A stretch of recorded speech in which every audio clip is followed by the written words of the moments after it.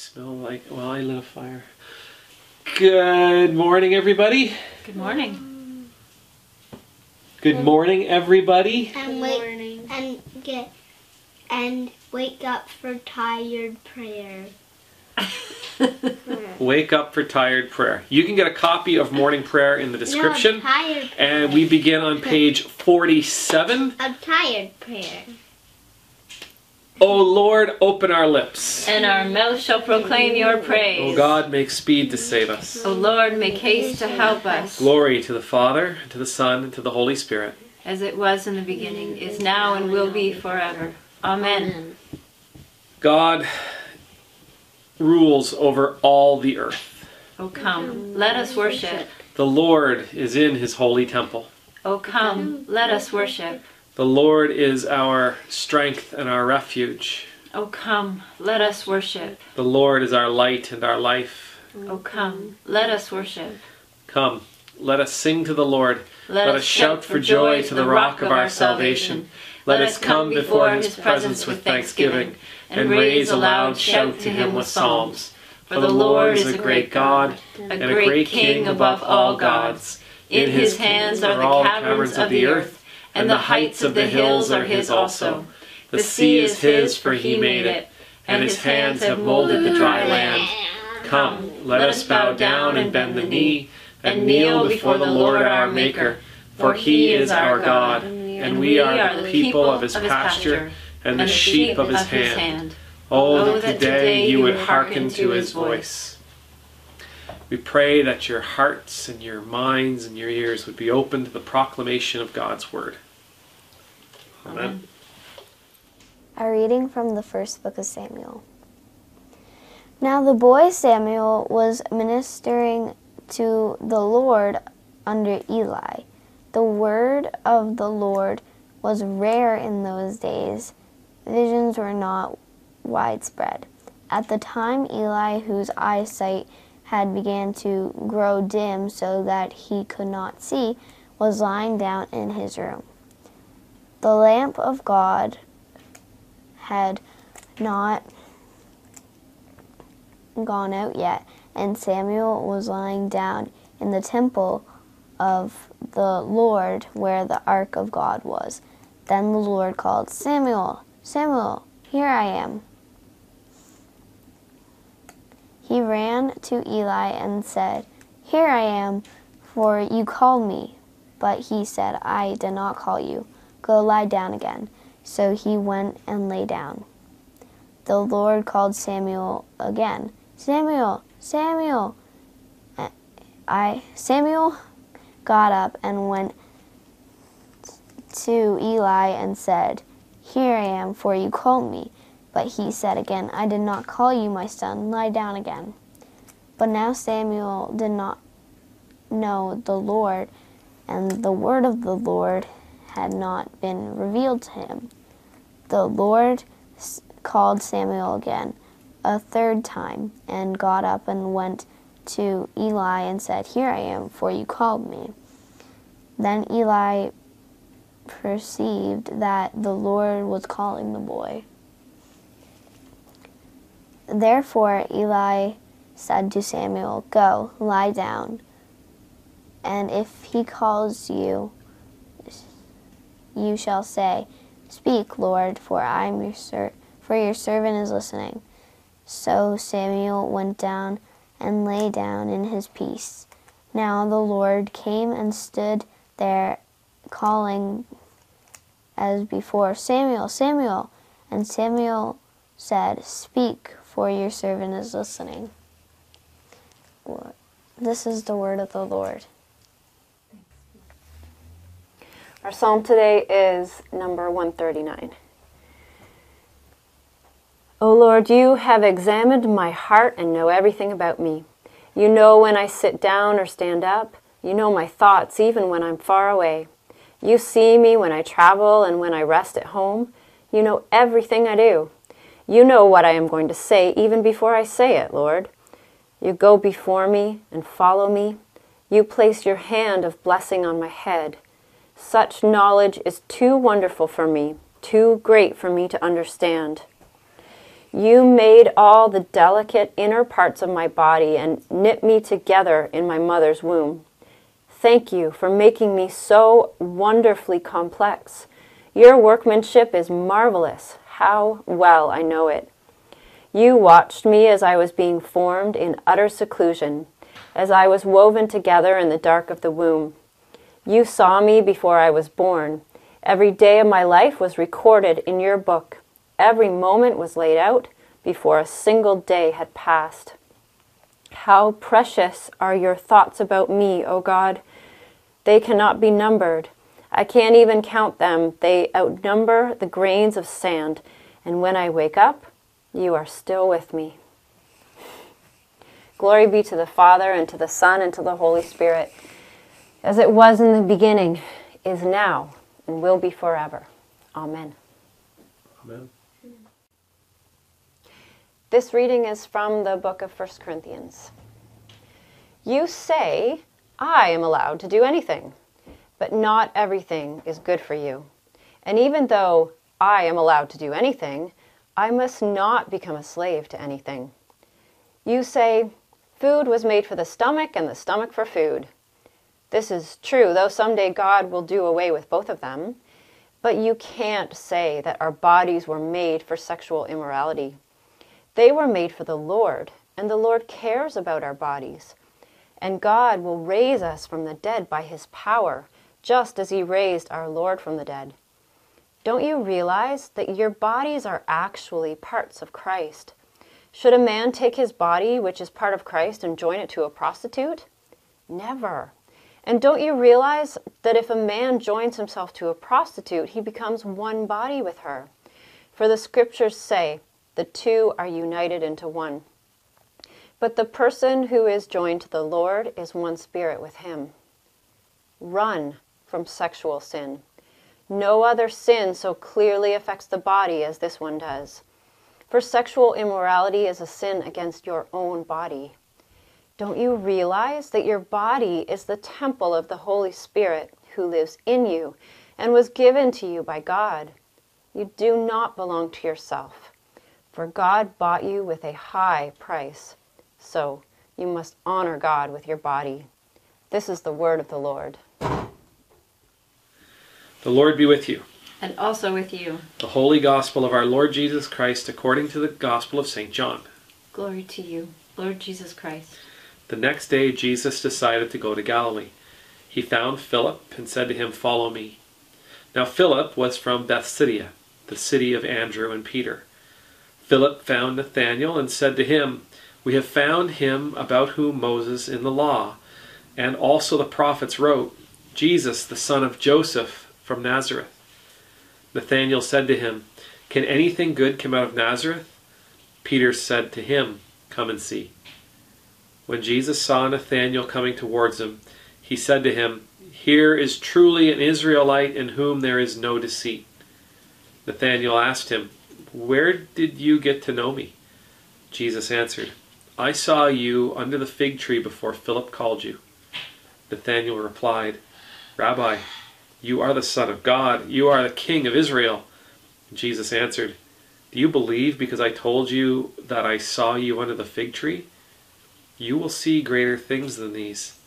And he said to him, "Very truly I tell you, you will see heaven opened and the angels of God ascending and descending upon the Son of Man." This is the gospel of Christ. Praise to you, Lord Jesus Christ.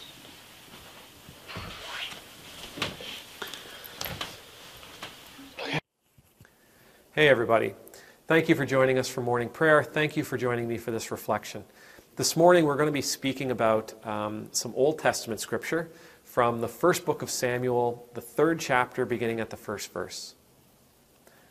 It's the story of Samuel's first call. Now Samuel is a young man. He is the servant of Eli, who's like the chief priest, the chief prophet for Israel. And Samuel is his student. Right? Samuel serves him. He learns from him. Samuel is being prepared for ministry. And one night, Eli is sleeping. Samuel's sleeping. and Samuel hears a voice call out, "Samuel, Samuel." And Samuel responds, "Here I am." And he jumps up and he runs out to see Eli. "What do you want?" And Eli says, "I don't want anything, I didn't call you." Samuel goes back to sleep. Hears the voice again, "Samuel, Samuel." "Here I am," he yells out. So he jumps up and he runs off to see Eli again. "What can I get for you?" Eli says, "Nothing, I didn't call you." Samuel goes back to bed. Now Eli, at this point, he has told him, "It's not me calling, it's the Lord calling. So if it happens again, this is what you say." And so Samuel, he goes back to bed, Eli goes back to sleep, and Samuel once again hears, "Samuel, Samuel." And Samuel, this time, staying right where he is, responds, "Here I am. Your servant, Lord, is listening." And then God tells him everything that God wanted to tell him. Samuel hears his purpose in life, he hears his mission, and he also gets some bad news about his friend and his mentor, Eli. The story goes on from there. Samuel eventually is the one who, he becomes the prophet in Israel, and he goes on to he's the one that calls Saul forth as king, and then ultimately also anoints David after Saul's huge failure as king. So what does this have to do with us? Well, for what it's worth, this is pretty much a word-for-word description of how I go about my ministry. I hear something, I see something, and I jump at it. I rush right forward. Yes, I'm going to fix it. Thank you for showing me this, Lord. I'm going to jump in and I'm going to take care of it. All right, that's what Samuel did. Samuel, Samuel, yeah. And he jumps off and he goes to see Eli. He doesn't take a breath. He doesn't pause for a second. Now, Samuel, he doesn't do it because he's lazy, and he doesn't do it because he's evil. He does this because he loves Eli. He wants to serve Eli. He wants the best for Eli. Eli, I think at this point, he's blind, and Samuel wants to be there for him. So he's jumping up in order to answer the call that he thinks is coming from Eli. You know, most of us, when we answer our call in life, we're not... we don't do it because we're being evil. We don't do it because we're misguided. We don't do it because of any ill motive. We jump up and we respond to the need we perceive because we want to make change, because we want to offer ourselves, because we want to show our love, because we want to improve our world. But in this story, what I always hear every time I read it is, just listen. Just wait a second. I've got more to tell you. This is just me calling you. You don't have to jump. You don't have to do anything. Just listen. And I've tried to apply this to my life where there's a need that I perceive a need. I hear a need. I'm shown something. I'm offered something. I'm called into something. And rather than jumping in trying to solve it right away, trying to fix it right away, okay, just take a second, Ed. There's more coming. Let's watch. Let's listen. Let's study. Let's explore. Let's ask some questions. Let's dig deep into this. Let's experience this in every way we possibly can, looking for what it is that God wants to tell us, looking for the entirety of what it is that God wants to tell us. I mean, we do a lot of good when we jump in. We do. Just like Samuel, he was there for Eli. We can jump in and we can be there for people. We can jump in and we can be there for a cause. We can jump in and we can be there offering a solution, offering ourselves in whatever capacity we can offer. But if we listen, then oftentimes we're shown not only that we're called to offer ourselves, but how God envisions us offering ourselves. May the Lord bless you. May the Lord keep you. May the Lord's face be made to shine upon you and be gracious to you. May the Lord's countenance be lifted up to you. May you always know the peace of being in the Lord's presence. And I pray that as you hear God calling you to mission, as you hear God calling you to action, you'll take just a little while. Yes, Lord, I'm here. And then you'll listen. You'll watch. You'll explore. And then you will leap into action. Amen. Let us confess the faith of our baptisms together as we say, I believe in God, the Father Almighty, creator of heaven and earth. I believe in Jesus Christ, his only Son, our Lord. He was conceived by the power of the Holy Spirit and born of the Virgin Mary. He suffered under Pontius Pilate, was crucified, died, and was buried.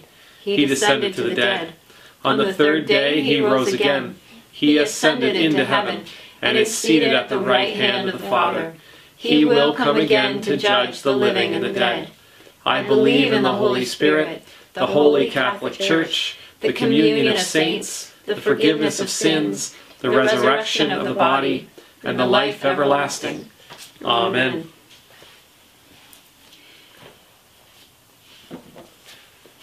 Please join with me together before the Lord, saying, Lord, hear our prayer. Lord, hear our prayer. Loving God, we thank you for your many, many gifts to us, for the love which brings us together, for the earth which provides for our needs, for the new life you have given us in Jesus Christ. Lord, hear our prayer. We thank you for our Christian family, especially our local group of Christians that supports and encourages us. And we ask you for grace to grow in your love, especially with those that we find it difficult to love. Lord, hear our prayer. We also want to pray for our YouTube family, the internet people all around the globe, for peace.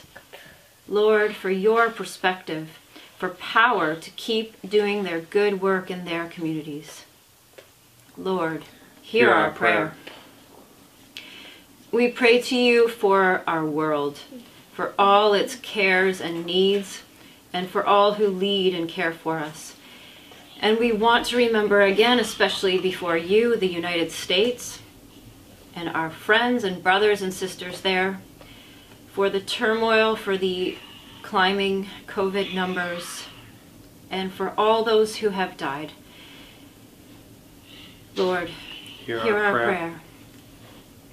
We pray to you for those in need, for the sick and the lonely, for the isolated, the hurt, the frightened, for those whose lives right now don't feel meaningful, and for those who are living without hope. Lord, hear our prayer.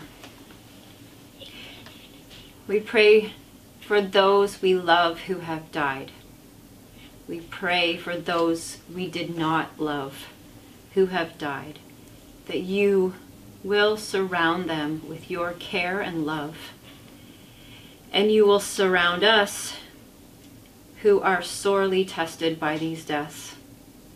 Surround us with your care and love, your comfort, your hope. Lord, hear our prayer. We pray to you for one another, asking you to bless us, our friends, our relatives, bless the places where we work and study, bless our homes and our life together. Lord, hear our prayer. And let us remember now before God our selfish ways, the things we have done wrong, the sorrows we have caused, the love we have not shown. Most merciful Father, forgive us our sins against you and against each other. Strengthen us to overcome our weaknesses, that we may live in love as you would have us live. For the sake of Jesus Christ, our Savior. Amen. Amen. Our collect of the day. Almighty God, your Son, our Savior Jesus Christ, is the light of the world. May your people, illumined by your word and sacraments, shine with the radiance of his glory, that he may be known, worshipped, and obeyed to the ends of the earth, who lives and reigns with you in the Holy Spirit, one God, now and forever. Amen. And as we remember all that God has given us and all that we're able to give in return, we pray, living God, you have revealed your Son as the Messiah. May we hear his word and follow it, and live as children of light. We ask this in the name of Jesus Christ the Lord. Amen. Amen. And now, as our Savior Christ has taught us, we are bold to say, Our Father, who art in heaven, hallowed be thy name. Thy kingdom come, thy will be done on earth as it is in heaven. Give us this day our daily bread, and forgive us our trespasses, as we forgive those who trespass against us. And lead us not into temptation, but deliver us from evil. For thine is the kingdom, the power, and the glory, forever and ever. Amen. Let us bless the Lord. Thanks be to God. Alleluia. Our time of prayer today is ending. Our time of service is just beginning. Amen. Amen. Thank you, everybody, for being here today. We will see you again next week, if not sooner. Sooner. God bless. Bye-bye.